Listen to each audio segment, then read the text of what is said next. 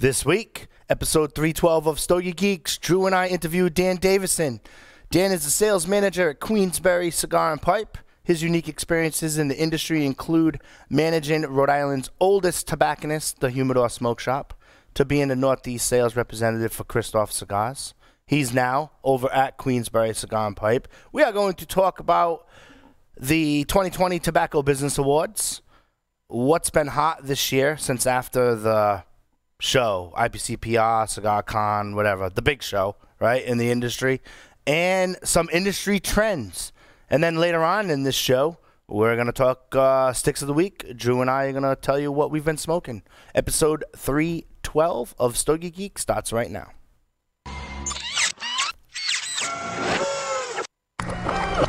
This is a Security Weekly production. Broadcasting live from G-Unit Studios in Rhode Island, it's the show where cigars burn slow, ashes fall fast, and cocktails flow steady. It's the Stogie Geek Show. Welcome, everyone, to the Stogie Geek Show. Joe and I are already silly. Oh, yeah. Joe Hozempa, a.k.a. Joe Hollywood, is here with me in studio. I'm fired up. Havana Cigar Club, located in Warwick, Rhode Island, is a great place to enjoy a drink and a cigar. Stogie Geeks listeners can find a $5 off coupon on our website by clicking the HCC logo. Confidence. Confidence isn't walking into a room with your nose in the air, thinking you're better than anyone else. It's walking into a room and not having to compare yourself to anyone in the first place.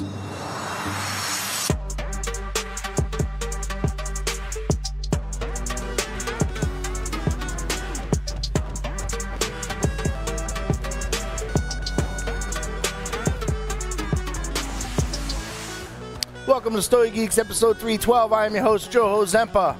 I am joined by my co-host, Drew, who is remotely out in Texas. Drew, what's up, buddy? Hey, nothing much, Joe. How you been doing out there? I'm doing good. I got the swivel chair today, so I'm like, I've been already swiveling in it. I'm enjoying it. You know what I mean? Nice. It's super cool. We got a new. Nice. We've changed the setup a little bit over here. I'm sitting higher, kind of digging it. But anyway, we also are joined by Dan Davison out in Queensbury, New York. He is the sales manager for Queensbury Tobacco Pipe. Dan, how you doing? What's going on, Joe? Good to be back on Stogie Geeks. I was going to say, you are no stranger to the Stogie Geek Show. No, sir. You know, thanks for jumping in. Dan had hit me up with an interesting topic. Wanted to take some time out to talk about the Tobacco Business Awards that are and some of the candidates that are up for nomination here in 2020. And I was like, you know, that's super cool. You know what I mean? I have not covered that on my experience here on Stogie Geeks at all. So again, since 2017, I at least if I did, if someone emails me and says, oh yeah, episode 2 something you did, I apologize because I must have been really drunk for that episode. That was probably when I was co-hosting and sneaking through. Now that I'm hosting, I got to remember. But anyway, Dan, say hello to Drew, who had joined Stogie Geeks since last time you've been on. Yeah, nice. I got to talk to Drew a little bit before we started the show. It was nice to meet Drew, and yeah, excited to get rocking and rolling, man. Yeah. So these Tobacco Business Awards, a full disclosure on the tobacconist of the year. The nominations are Queensbury is one of the nominees. You also are joined by a really tall order of some significant shops. What I like to see, what I think is super cool, like I mean super cool, out of the 1, 2, 3, 4, 5, 6 nominees, 5 of them are on the East Coast. Yeah, no, it's really cool. So for people who aren't familiar, so Tobacco Business is industry magazine. Pretty much it's made for tobacconists, but anyone can really pick it up. I'm not sure if I'm pretty sure it's a free publication actually, but basically This is the third year they've done it. They do the Tobacco Business Awards. They do it at last year it was at TPE, which is Tobacco Plus Expo. It's another new trade show for cigars, pretty much everything, vape, CBD. That's in Las Vegas. But so the Tobacco Business Awards, they have a ton of different categories, kind of like the Cigar Journal Awards they do at Intertobac in Germany every year. So there's a ton of different categories, from Dominican Cigar of the Year, Honduran, Nicaraguan, boutique, even mass market product, accessory, entrepreneur of the year. And then we were fortunate enough to be nominated for Tobacconist of the Year. And yeah, it's a huge list of great shops. I mean, you have Twins in Londonderry in New Hampshire. Lord Puffer, which is out in California. I actually got to meet the woman who owns that on a factory tour about a year ago.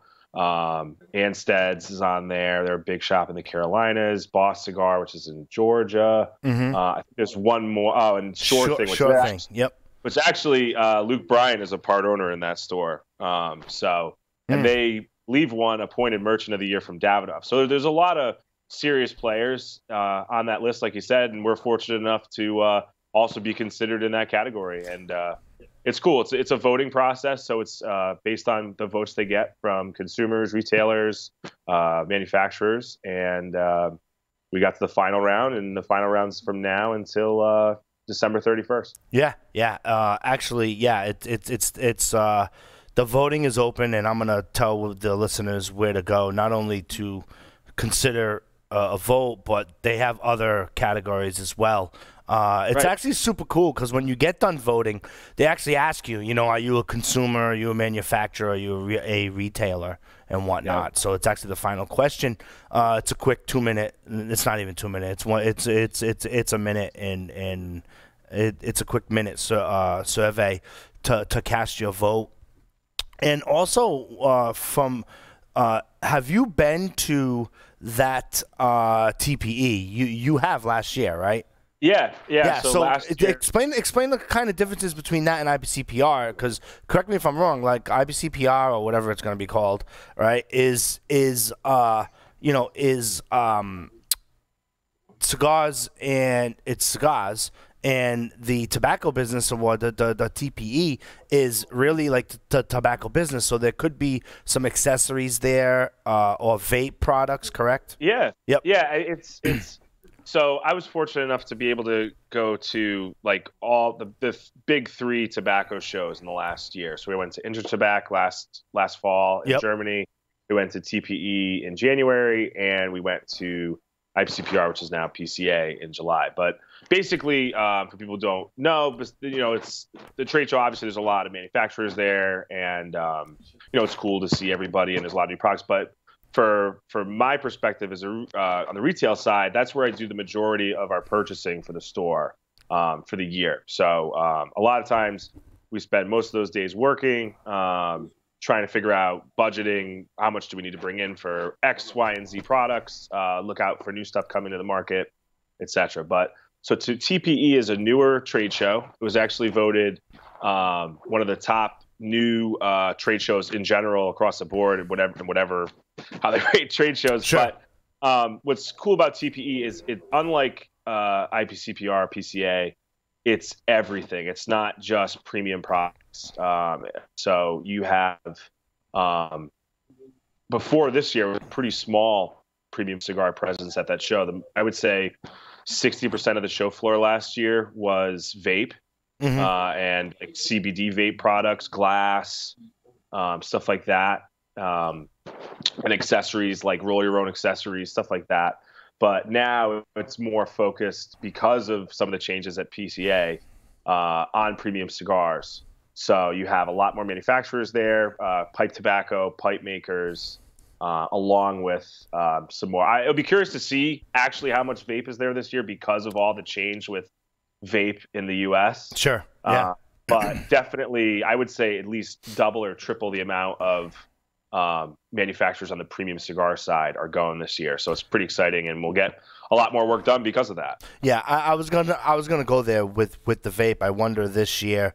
I'm sure it will be significantly reduced there just because of what's been going on. But then also, I mean, you know, I also think that other than the IPCPR efforts in there, I think the industry itself, from my meetings and the people that I talk to in the industry, they're looking for something other than the format of IPCPR as well. Whether they want to admit it here on Stogie Geeks or not, I can tell you with all assurance that significant players were like, I'm not really too excited about there. So I also think that their timing from a conference perspective and from a business perspective is going to be well played to welcome in more of a presence of premium cigars for sure. Yeah, 100%, Joe.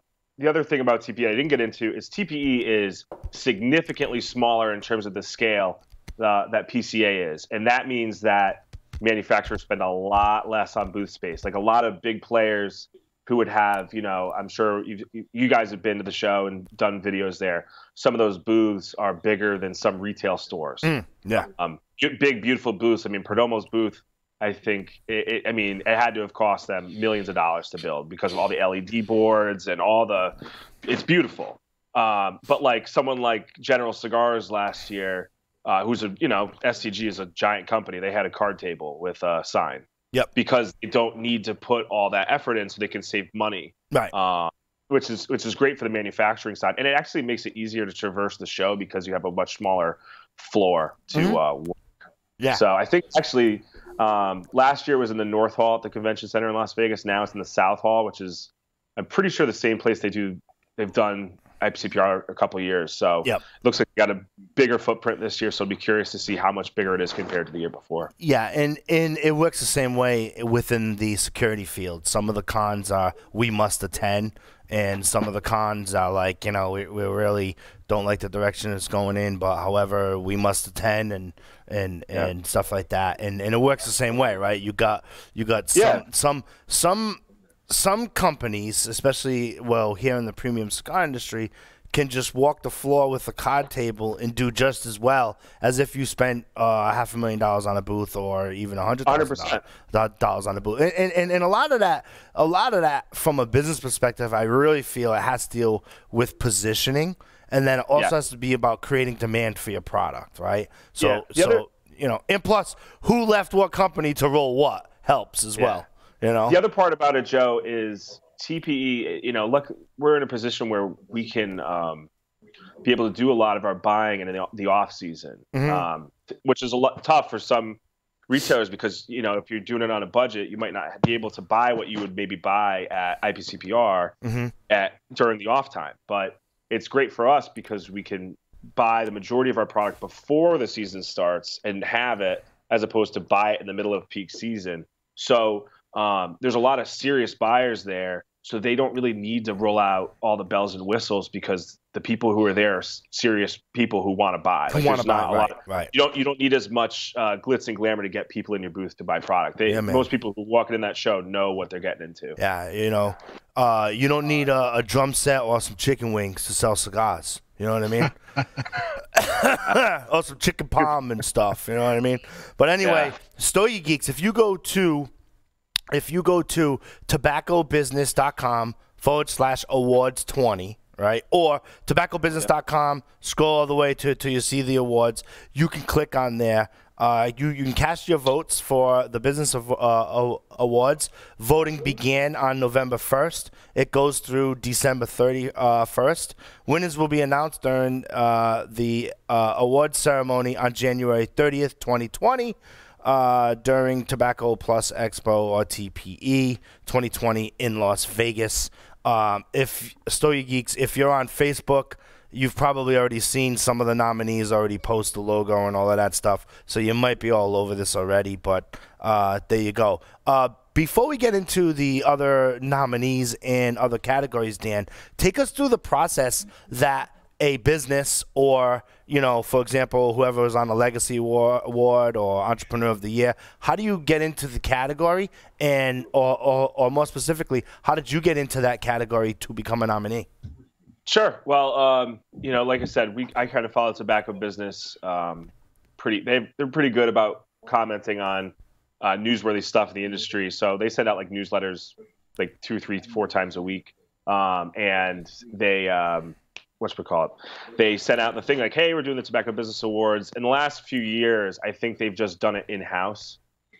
And they kind of picked who the nominees were and voted internally about who was going to win what.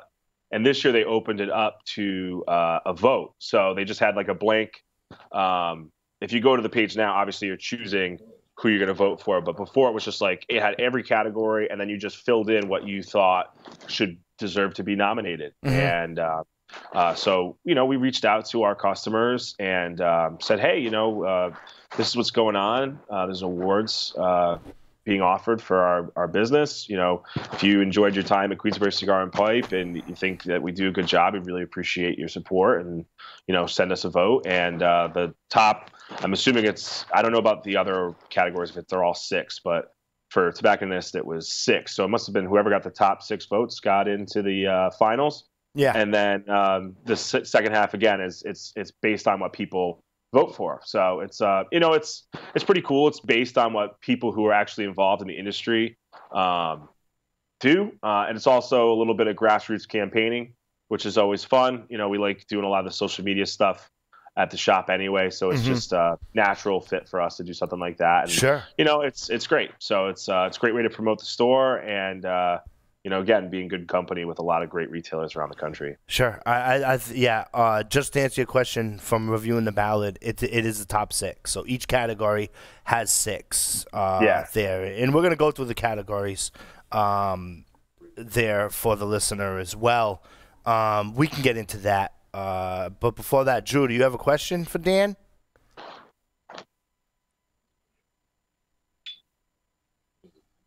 No.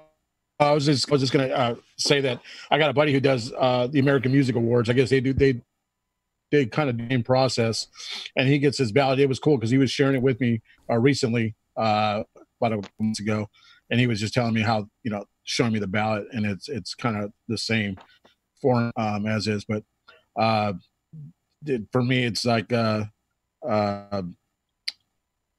just looking at the cigar shops that are there. So they just send out this ballot, and this is how they comprise this. More say. Yeah, I think so. I think like I said, it was sometime in October. I don't know if it ran the whole month, maybe like 3 or 4 weeks in October, where they just said, hey, vote for your favorite in each category for like entrepreneur, favorite cigar from each country, and let us know what you think. And then they must have comprised all the votes, and whoever got the top 6 in each category got to the next round, and then now you have the finals part of it. So yeah, and we're gonna go through the list. Yeah, we're gonna go through the list now, Drew. Like if you look at it, Dan, we'll just go in order. Like Dominican Cigar of the Year, right? When you take a look at this, and it's like, oh yeah, I could see where some of the sticks have come. I'm just comparing it to my experience, right? Sure. Dominican Cigar of the Year. What are some of the sticks that I've been talking about over the past year in Stogie Geeks, right? Definitely. Yeah. I've mentioned the EP Carrillo Dusk several times, right? Kristoff Vengeance. I've mentioned them. La Flor Dominicana, Double Lajero Digger. That's interesting because if you're comparing that stick to other sticks, that's a huge cigar, right? So wondering how some of the voting is going to go out on that. Davidoff, Winston Churchill, Late Hour. I mean, I can't get through a Stogie Geeks episode without saying Davidoff or Tatuaje, right? So there you go with that. Arturo Fuente. Hemingway, Untold Story. Interesting how that crept up there, right? That's you know what I mean? It's Yeah.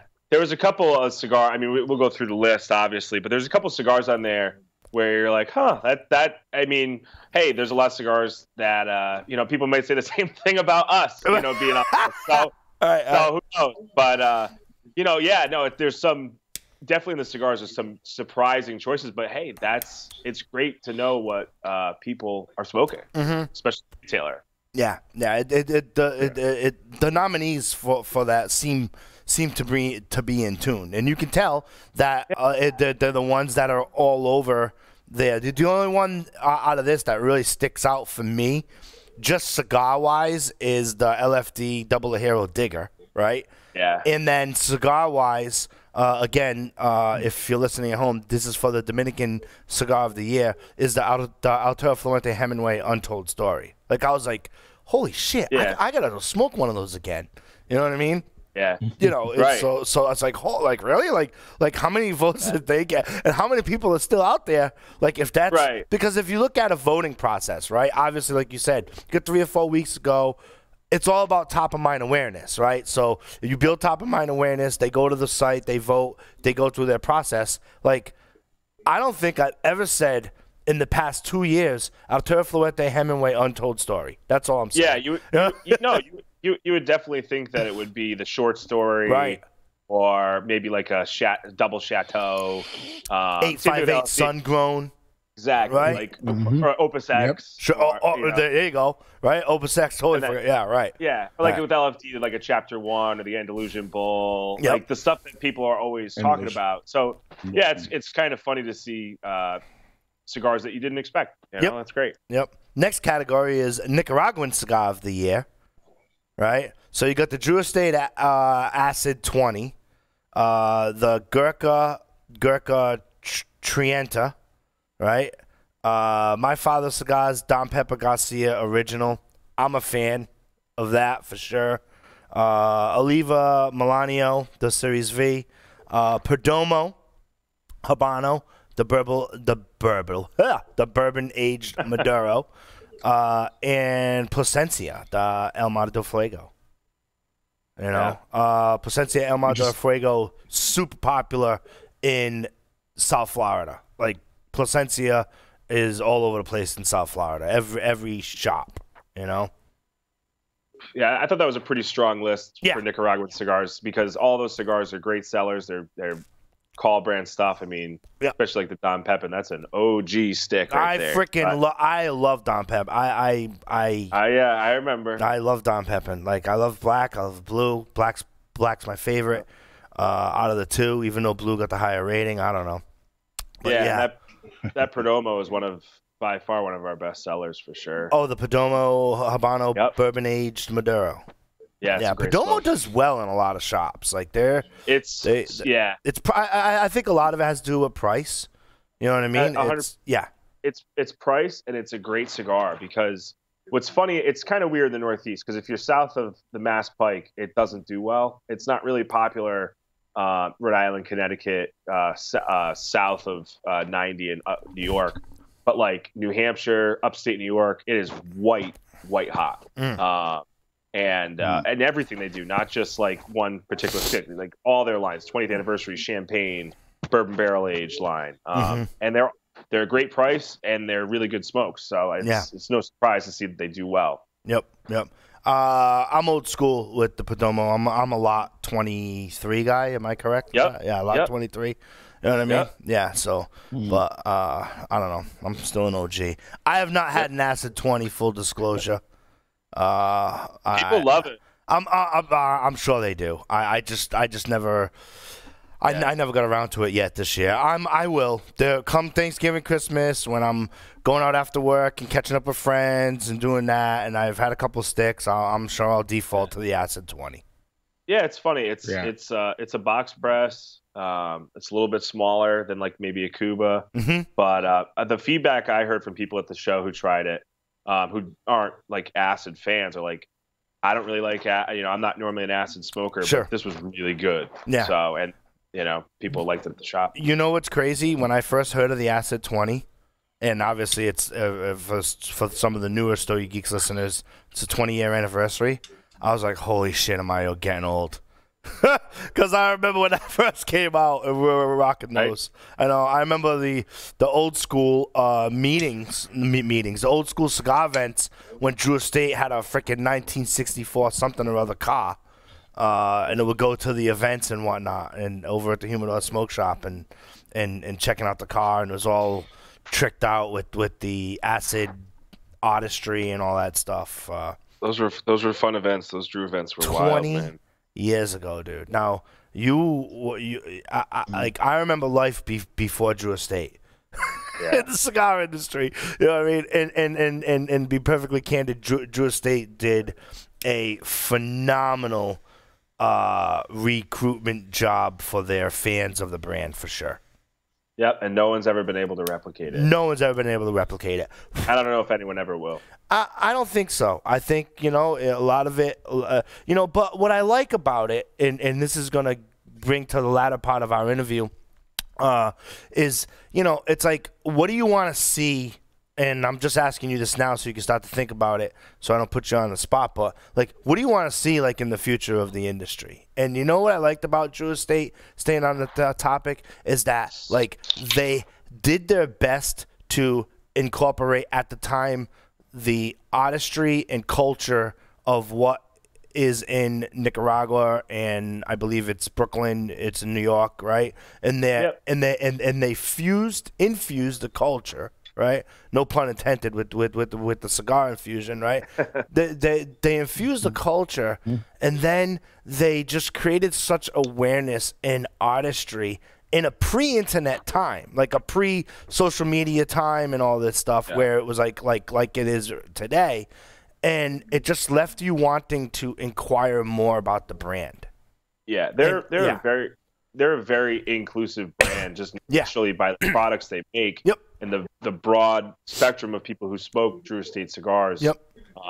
And they're masters at marketing. Yeah, they've done a great job of separating themselves from other manufacturers, and they were ahead of the curve in terms of what was going to be popular, and they got involved with the hip hop stuff before people, And it's a section of the business that a lot of guys are into.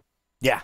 And what I like about it is with the culture is they've really stayed the same. Like, what I'm saying is that, like, the Drew Estate acid fan didn't change. You know what I'm trying to say? No. Like, it's been the same. So now these 20-year-olds who were exposed to Drew Estate, like myself, and 40-year-olds now, right? Because 20 years have passed, and there's a 4 in front of my number, unfortunately, right? And you're like, wow, like, they've stayed the same. You know what I mean? And even what I call new recruits, because it really is like it's little underground, militia, if you will. They have like a militia of fans, right?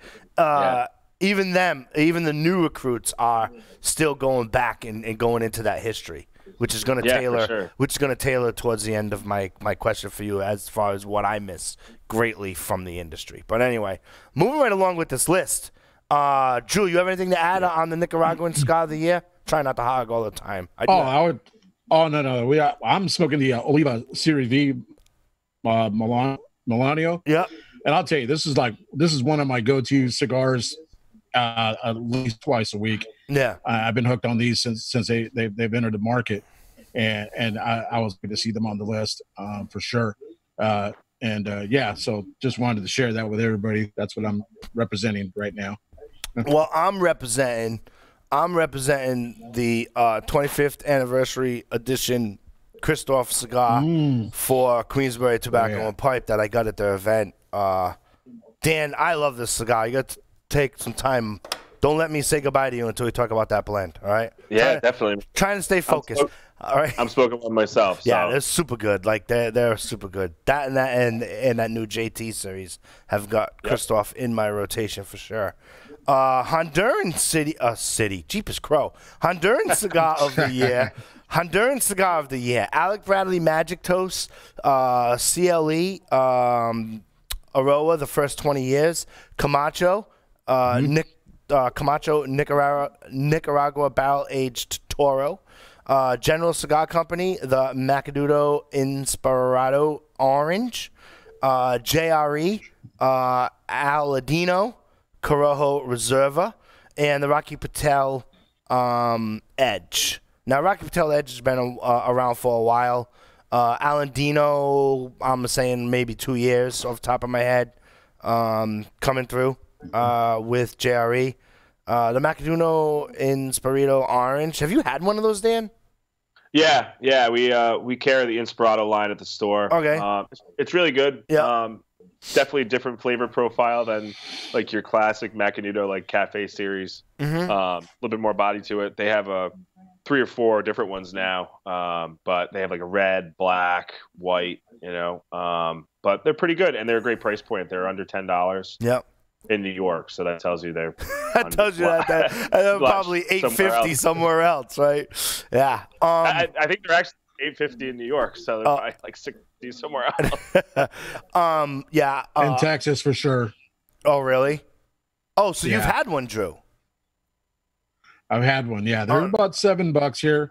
Yeah. So not too bad. It's a very good value. Yeah, I'm gonna have to go and find one for sure because I don't know. Anyway, I don't want to rag on any local shops. They don't have it over here. All right, but anyway, I was an OG, Dan. When I went to your shop, I grabbed my the Monte Cristo Platinum first shot. I was like, man, I love these things. There too. Anyway, Camacho Nicaragua Barrel Aged Toro. I can see that maybe playing. What's funny about I can see that. What? What's funny about that cigar? That cigar is rolled at the Dominican factory. Okay, whatever. Just say it. Okay. Unless I don't know. I just thought that was funny. It's a great cigar. Yeah. Well, I love the barrel age line, the American barrel age, and well, you know what? I might be wrong. They weren't making the Nicaraguan barrel age when I was at the factory, and they were making the American there. So maybe they are making the Nicaraguan. I don't know. Nah, that's all good. Yeah, I like it. CLE Aurora first 20 years. I've had it. I like it. Mm-hmm. You know what I mean? It's solid smoke. Yeah. Oh yeah. Alec Bradley Magic Toast. I talked about this a couple weeks ago. I'm a fan of the Project 40 stuff. I'm not really swaying towards the Magic Toast, but I've heard it's doing very well. So, who am I, right?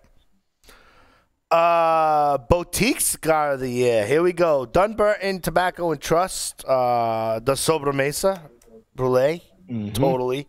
Absolutely. I can see that. Foundation Tabernacle. Absolutely. That's 2 great smokes right there.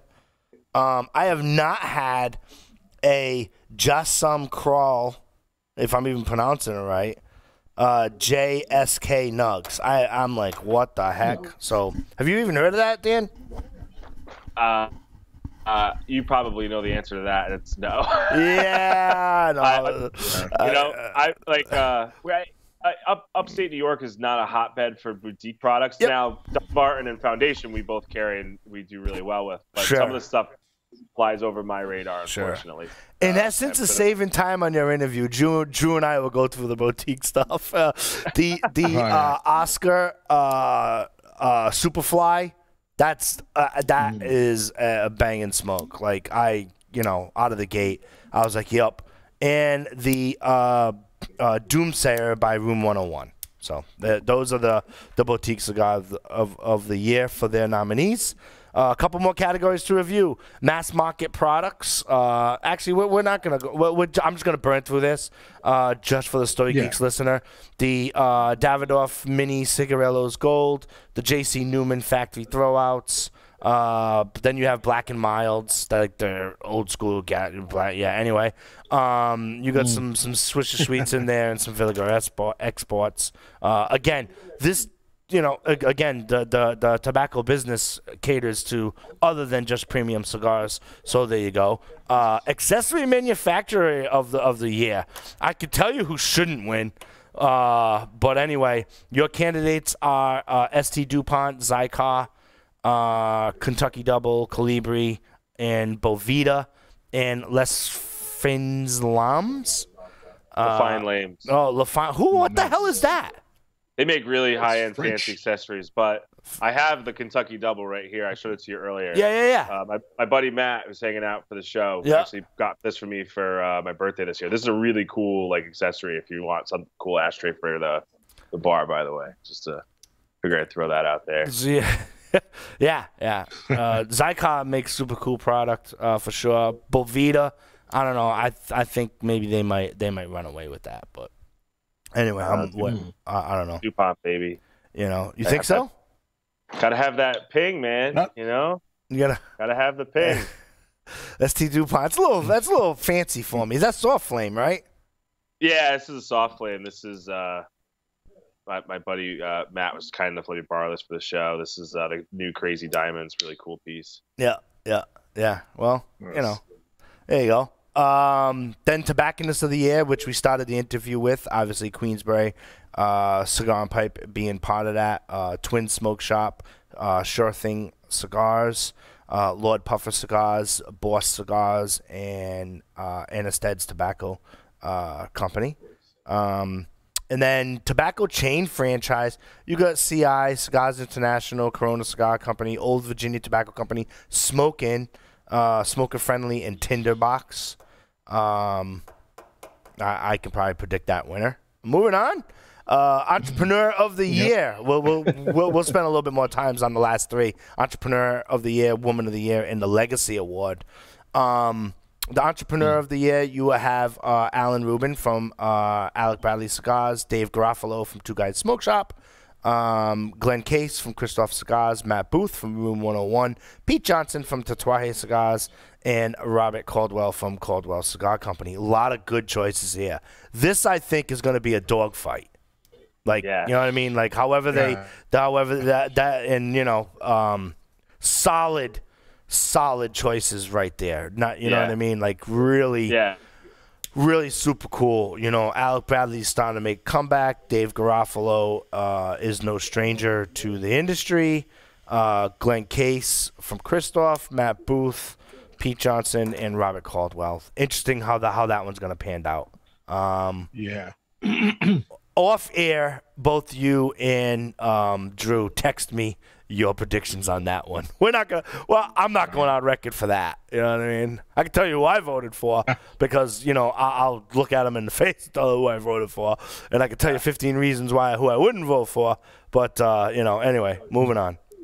Any comments on that, gentlemen? Are we good for sure? Yeah, no, I think it's really cool. It's a cool category. I think last year Michael Herklots won that from Nat Sherman. He's a great guy.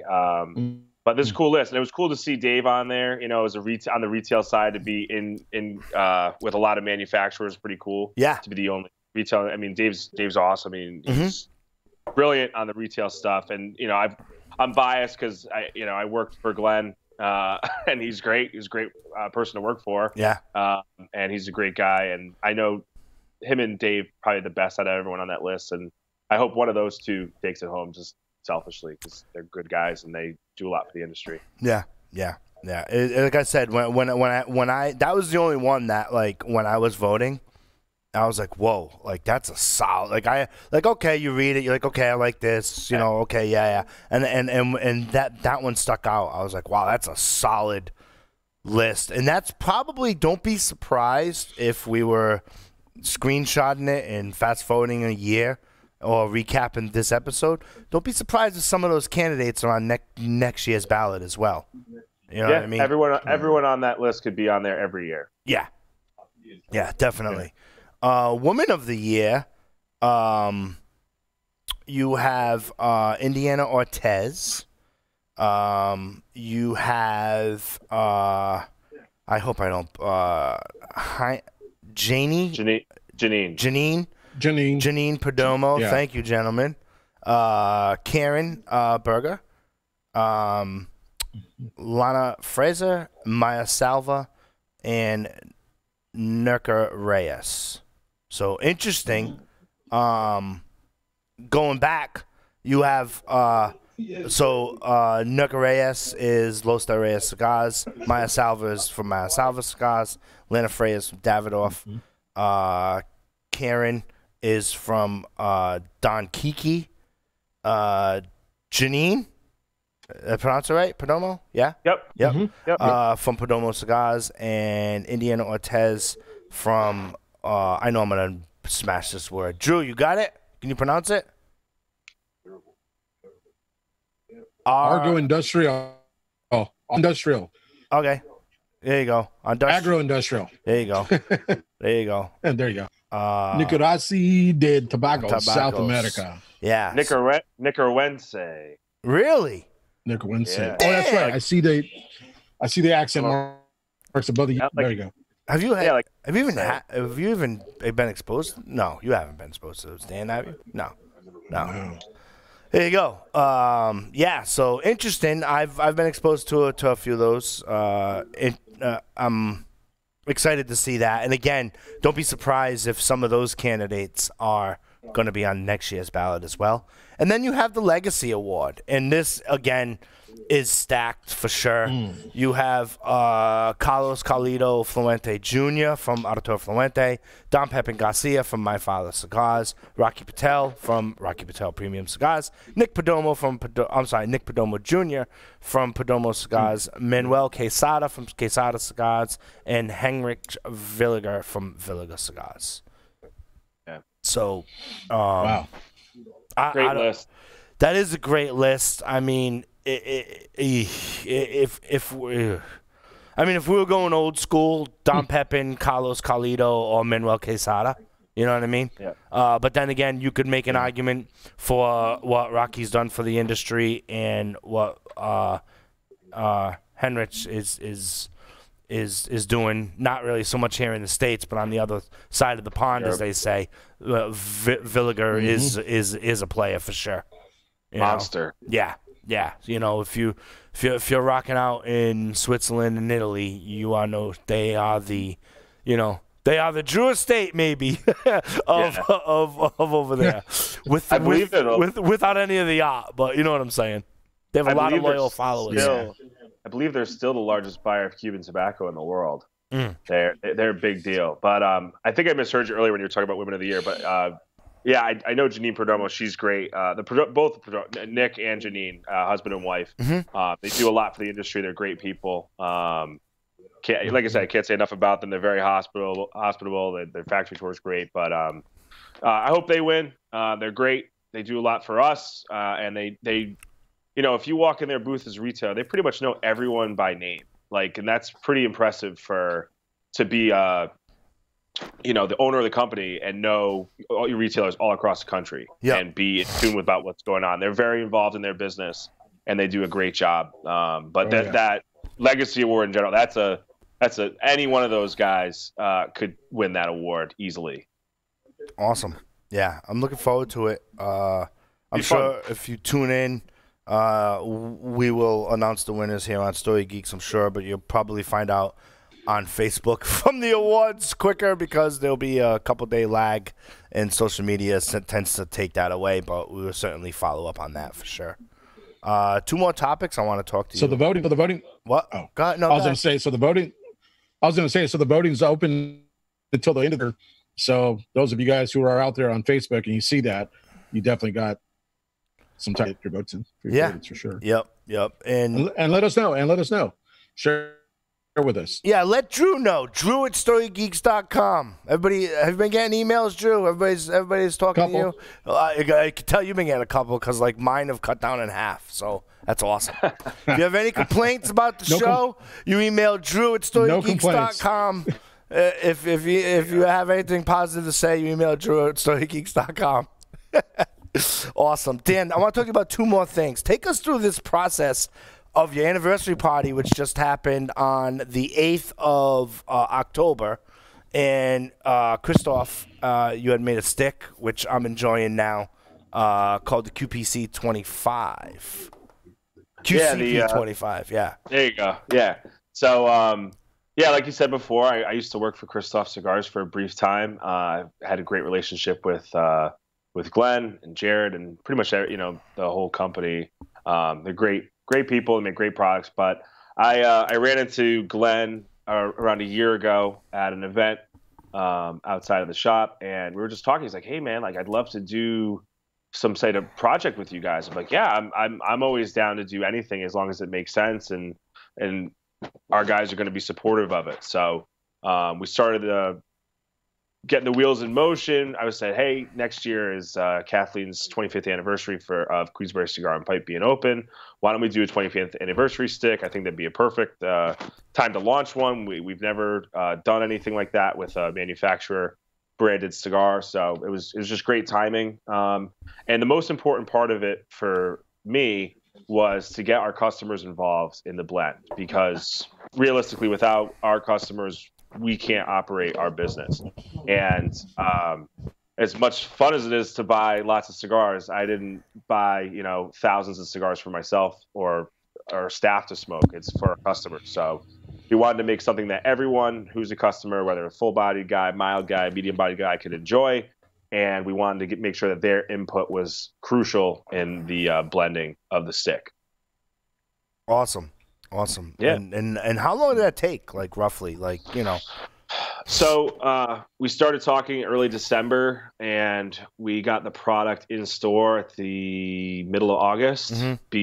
So, I mean, basically we went from, okay, this is what we want to do in terms of size, shape. We talked about how I didn't want to do the traditional pigtail and shaggy foot that Kristoff does. I wanted to a traditional smoke. I wanted it to come in a small format box, like the Pissed Off. Just use the same box as the Pissed Off. It's convenient for all of us, so we don't have to make a new box, don't have to do anything fancy. Yep. And it takes up a small footprint. And then start working on kind of the blend stuff that I had seen on the market that I think that would be a good starting point to go, this is kind of what I want to make it taste like. And then we did 3 or 4 blending sessions between myself, Jared, and John Fozzie, who's the sales rep for Kristoff. Mm-hmm. And then I did 2 or 3 sessions with our VIP members, getting their input, guys who smoke a lot of different cigars, have good palates, and can give me their honest feedback without just telling me it's good to make me, whatever. Go away. Take us through that process, because honestly, when you had told me about that, I found it fascinating that you've, as a business, I mean, smart move, but you've seeked the input of some of your VIP members. You know what I mean? Yeah. And most people don't want to do that, right? They want to produce something, like you said, either they smoke or whatever. But take us through that and how that worked out for you. Yeah, I mean, to me, that's the most important part of the whole process, because ultimately we're not the ones buying the product at the retail level. It's the consumer. And if they don't like it, it doesn't matter if it could be the best cigar that anyone's ever produced. If it's not for them, it's going to sit on my shelf, and it's a waste of money. It's a waste of time, and it's a waste of effort and a lot of marketing and stuff. So we started with, I think, 3 blends.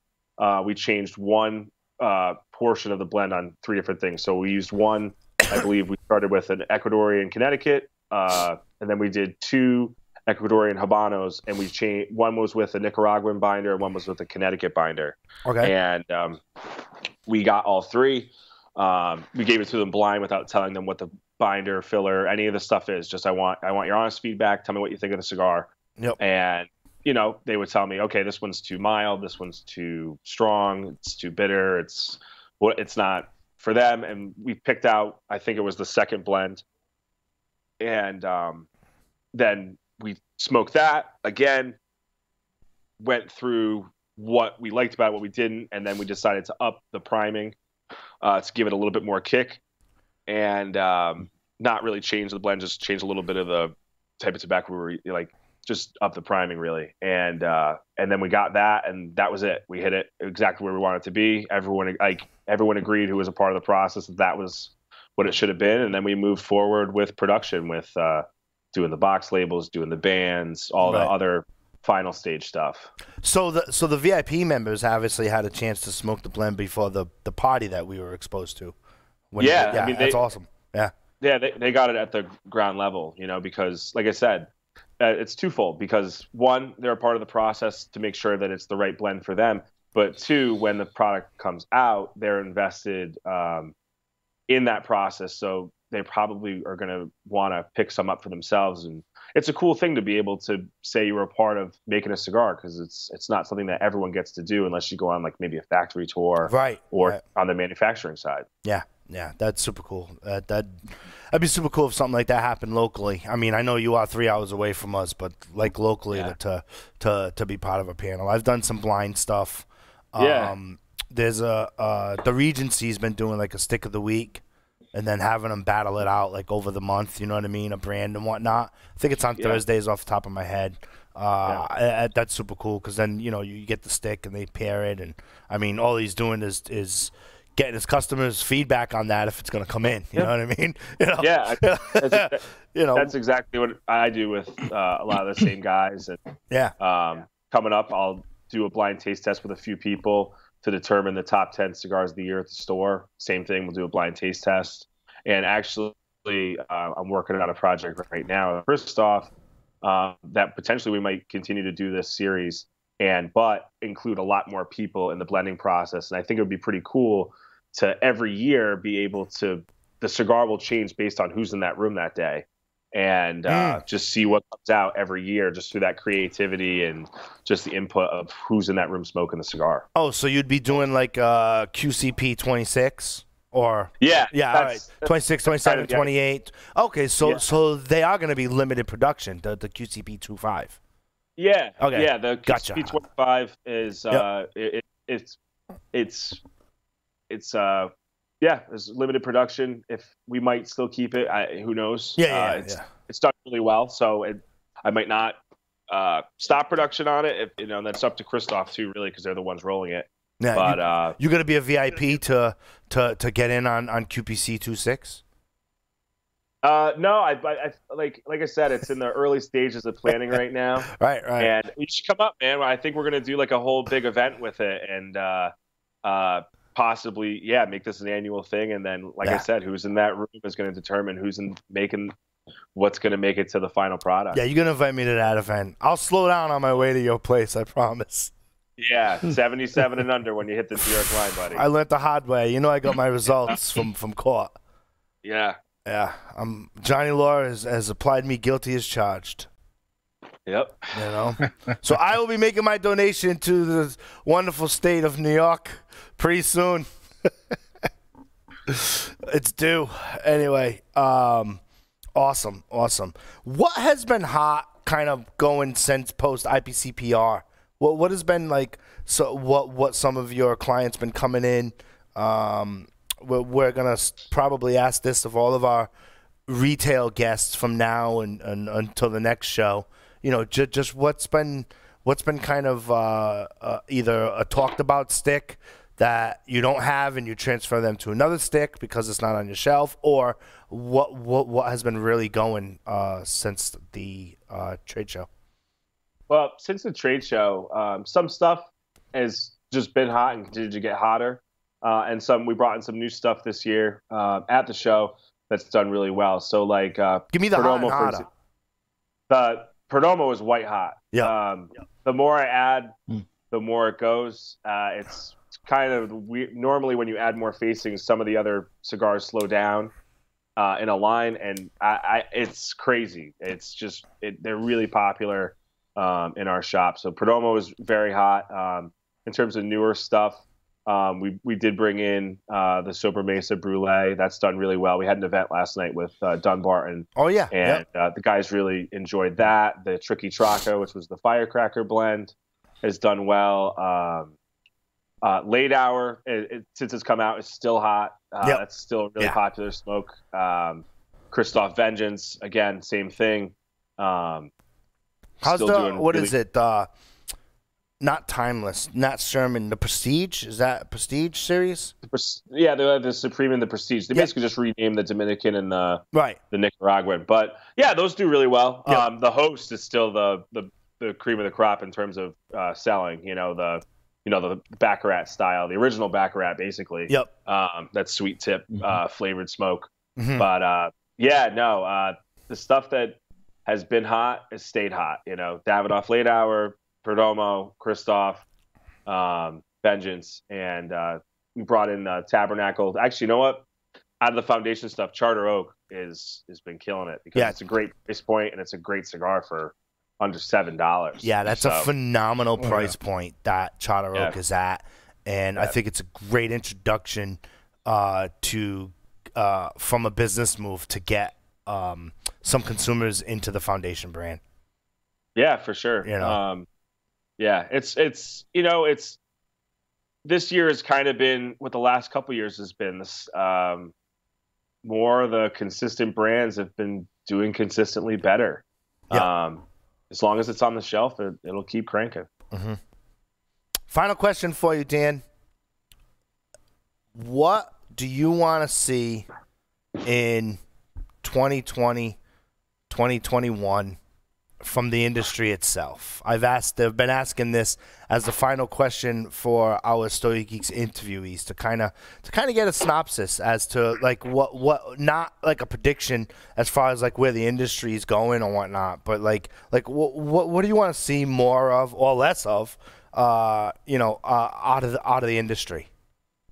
So I would say a couple things. I'd want to see. Definitely, I'd like to see Queensbury Cigar and Pipe win Tobacconist of the Year in the Tobacco Business Awards in 2020. So there you go. Appreciate your vote if you haven't voted yet. Sure. That'd be one thing. But I'd really love to see more retailers get together and work together in their state groups.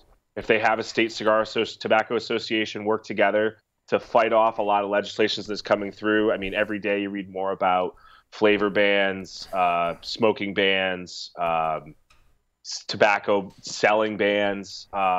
It's important now more than ever to get together with your state organization. If you don't have a state organization in your state, create one. Retailers got to work together to protect each other, because if one retailer goes out of business, it's not like the other one's going to get all their customers. They might move on or they might stop smoking.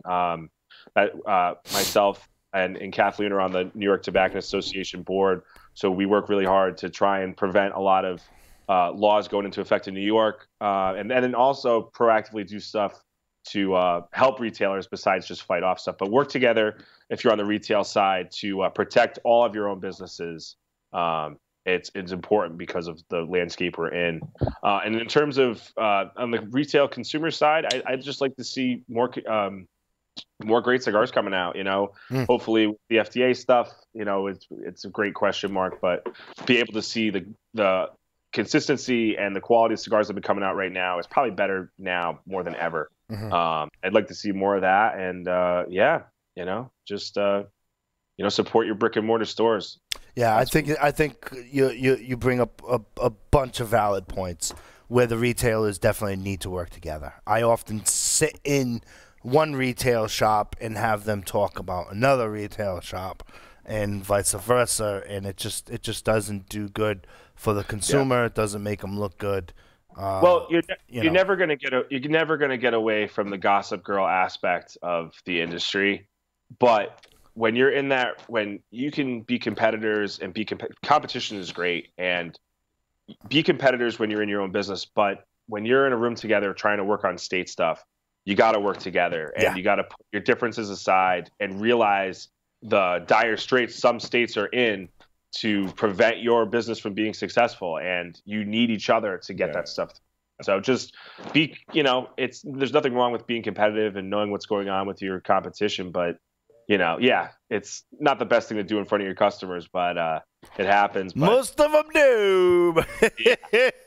Most of them do. Work together. Support each other. Yeah, actually, that's interesting, because I remember when we went down to the State House in Rhode Island when some of our legislation was there. One of my takeaways was that the arguments weren't in unison. One shop owner said this, one shop owner said this, and and it was like they were all great points.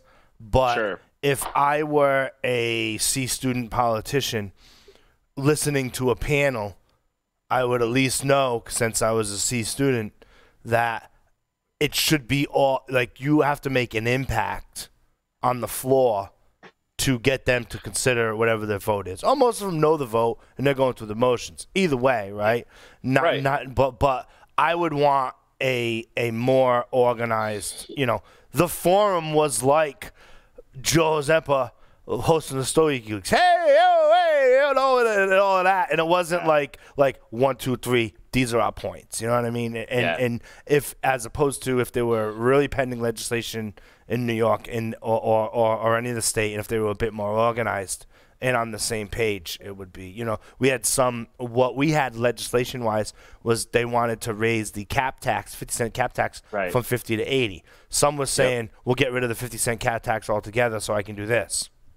Some was saying, keep it at 50 cents cap tax. And some was saying, oh, well, maybe you should go back and just settle for the difference and make it 65. And I'm just like, I'm sitting there and I'm like, if I was them, I'd be like, I've already had a notion of whether I like or unlike tobacco. That's up for the voter, or for the politician. And you did not help or hurt your situation. You just didn't help your situation, if that makes sense. You just spoke. Yeah. You just said your piece of mind as opposed to, I know what you're saying. Yeah, and then we were combined.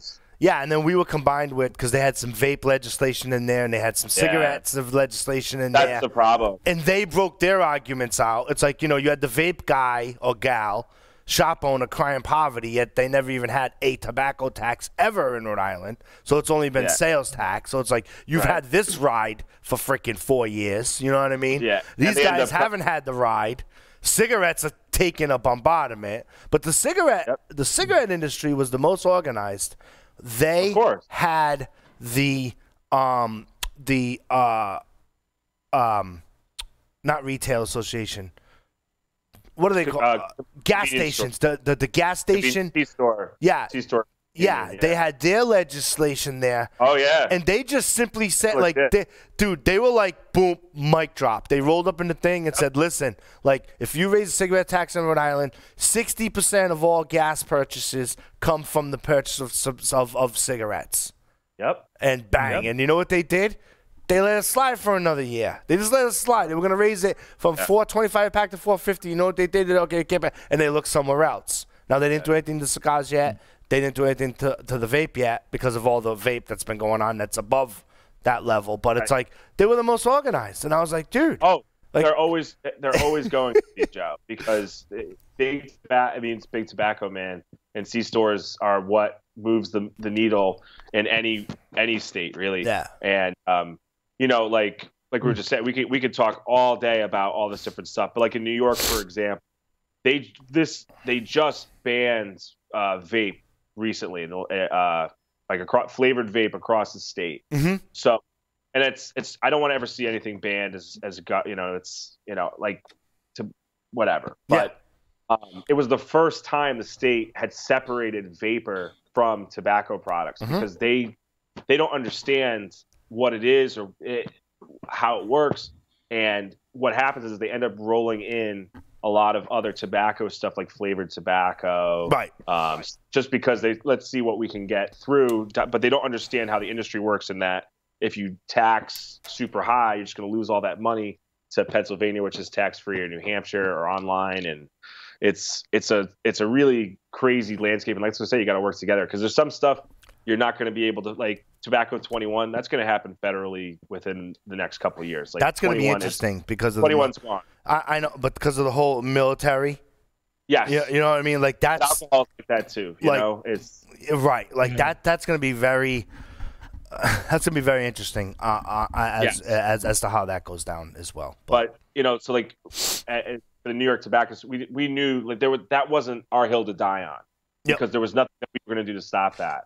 But right now they're introducing potentially a flavor ban in New York State on tobacco products. That's pipe tobacco, flavored cigars, acid, you name it. Yeah, black and all of it.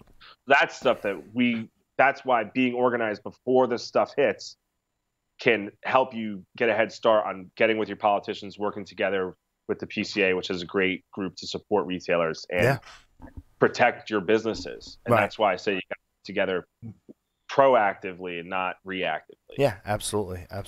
Well, Dan, thank you for joining us here on Stogie Geeks. Appreciate it. Appreciate it. Hope you enjoy the QCP25, and see you guys soon. Nice to meet you, Drew. Good luck with the voting as well. So absolutely. Stogie Geeks, we're going to take a quick break. Drew and I are going to come back, talk Sticks of the Week.